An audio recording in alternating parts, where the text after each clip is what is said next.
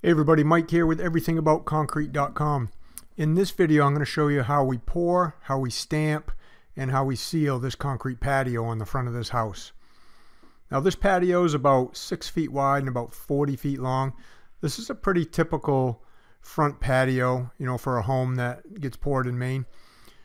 And a lot of times we'll broom finish these, but this customer wanted a stamp finish, so stay tuned for the whole video. You'll see what we're going to use for a stamp on this, and then you'll see how we're going to clean it and seal it, and what the final outcome is, how it looks when we get all done. So we formed this thing up. We used a 2x12 on the outside of that frost wall, and then we put a mat of rebar in it, as you can see, about 2 feet on center. And we're pouring the concrete about 6 inches thick for this patio. This is just what the owner wanted.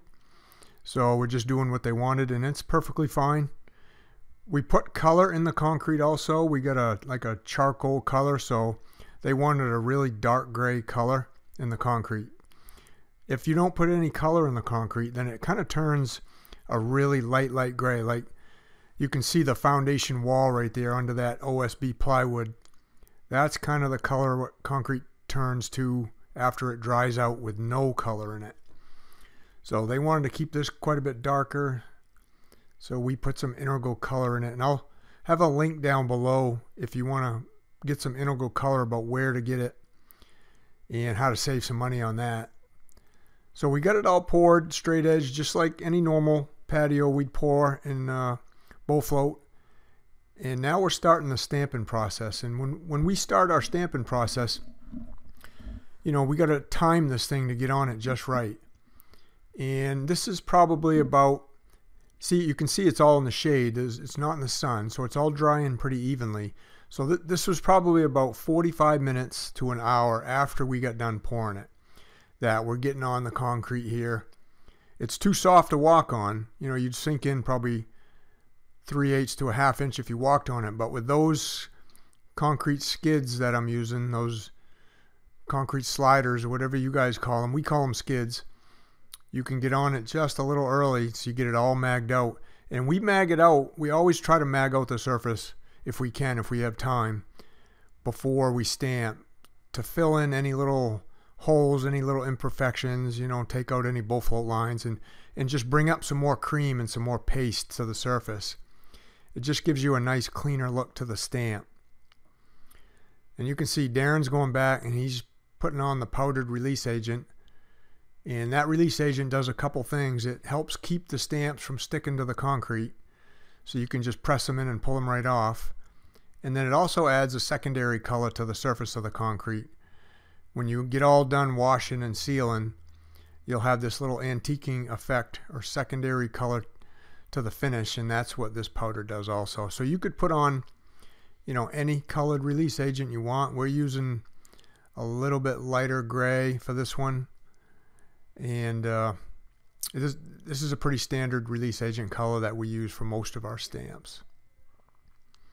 So we're getting ready to stamp, and again, you got to get on this thing. If you're new to this, you got to get on it early enough so you have time to go from one end to the other. It might take 30 minutes to go from one end to the other, so you can't wait for the perfect time. Sometimes you got to start when you feel like it's just a little bit early, to make sure when you get down the other end it's not too hard. But all being in the shade like this isn't going to be too bad. It's not going to dry too fast on us. We're using a random stone pattern for this one. This is one of the more popular patterns that we do. And you can see we're just working our way one stamp at a time. They all interconnect together.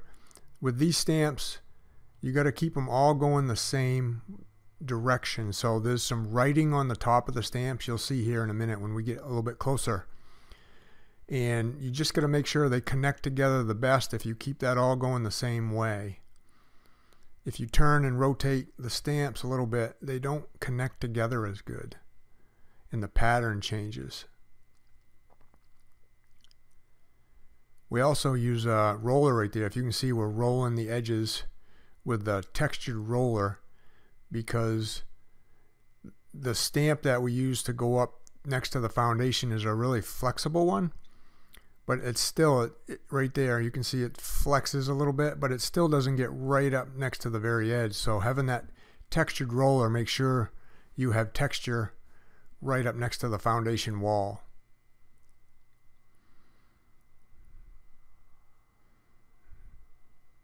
You can see for 2 guys, you know, something this size, this is about 6 feet by 40 feet. This isn't too bad. We're just working steady, working our way right from that one end to the other, where we started pouring to where we finished pouring.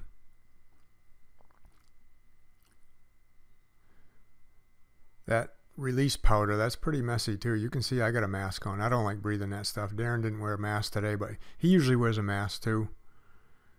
I don't know, for whatever reason, I guess we were just in a little bit of a hurry when we got started and he didn't get his mask. So you can see how he's rolling that edge with that texture roller. It just, so when you put those stamps down and they run over the top of the form like that, the form kind of holds up the stamp a little bit when you go to press it down, so it doesn't sink into the concrete as well right next to the form. So that's why we roll that edge next to the form too.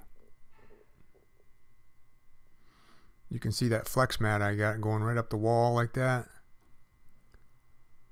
That's probably half the thickness of those other stamps. Those other stamps are really rigid. We're just using our body weight too because we're all in the shade.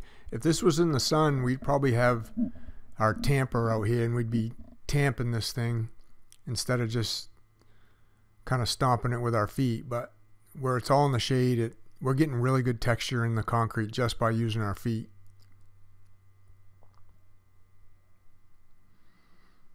You can just start to see the writing on those stamps on the top of them and how we're keeping that writing going all the same direction, kind of like north to south.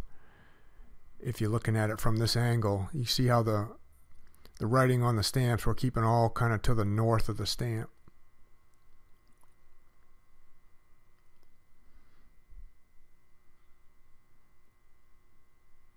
You just keep working one stamp at a time, putting them together just like a puzzle almost.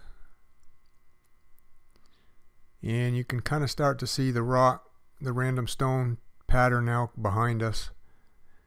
Again, we're using a lot of release powder to keep these stamps from sticking, so the release powder does cover up some of the pattern, some of the texture at this point. That's why when you pull those stamps up and you go to move it, you always got to check under the stamp to make sure you got good texture under it. You can tell.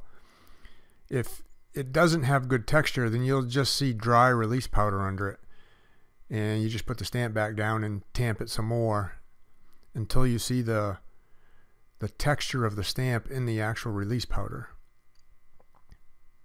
There's that texture roller. I'll have a link for that down in the description too. For you guys that don't use one of those things save you a ton of work. They're definitely worth it. And then those other 2 little tools there you see on the stamps, we're cutting in the groove lines where I put that flex mat up against the wall like that. The grooves don't go all the way to the wall because the wall's holding up the stamp. So the 2 or 3 inches in the random stone rock grooves, I use those little tools to finish the grooves. Now what I'm doing is I'm measuring out for my saw cut. So this is the next day. We come back and we're going to saw our expansion joints in here. And those saw joints are to help control any random cracks. And because this is 6 feet wide, I'm going about every 6 to 8 feet with these saw cuts. The saw cut will go down about 1.25 inches, 1.5 inches. That's my soft cut saw I'm using. You could use any saw with a diamond blade if you do it the next day. That saw is specifically made for cutting the same day, and we got 2 or 3 of those. So now I'm just brooming off the residual dust from the release agent and the dust from the saw cut, and now we're going to wash it. So we use Dawn dish detergent to wash the concrete, and why we use Dawn is Dawn really cuts that release powder. We want to remove as much of that release powder as we can just by lightly scrubbing it, kind of like washing it like a car. Then the concrete sealer will make sure that sealer adheres to the concrete and it bonds to it really well. If we leave too much release powder on there, then the sealer is just going to flake off and peel off, and it's not going to look very good. So I got all that release powder broomed off. Now I'm rinsing it off the best I can. I'm trying to get as much of it off as I can just by rinsing it with a pressure washer. And then you can see my bucket of Dawn right there. Now I'm dumping that on, and I'll just scrub it with that brush, that soft bristled brush. You know, and I'm just going over it just like I would a car. I'm pressing down a little bit. I'm getting in all the grooves. Some of the release powder is going to stay in those deeper grooves. You can kind of see it already, how it's darker in some of those grooves. And that's okay. We press that into the surface. The sealer is going to bond to that. It's just the stuff that doesn't get bonded or doesn't get pressed into the surface. You got to make sure you remove all of it. So, and that's why we use the Dawn. The Dawn works really good. If you guys still watching, you know, and this is your first video, my name's Mike Day. We specialize in concrete flatwork, floors, slabs, decorative concrete, concrete repair, all kinds of concrete stuff. So if you like that kind of stuff, you know, make sure you go down there and hit the subscribe button. If you like the video, you know, please go down there and hit the like button. All right, so this is the day after we wash it. We come back and we put the sealer on it. And my go-to sealer is the Foundation Armor's AR 350. And we're going to put a couple coats on this thing. So the concrete's all dried out. Now we're spraying on a really nice light coat for the first coat. And that stuff dries pretty fast. In about 20-30 minutes, that'll dry.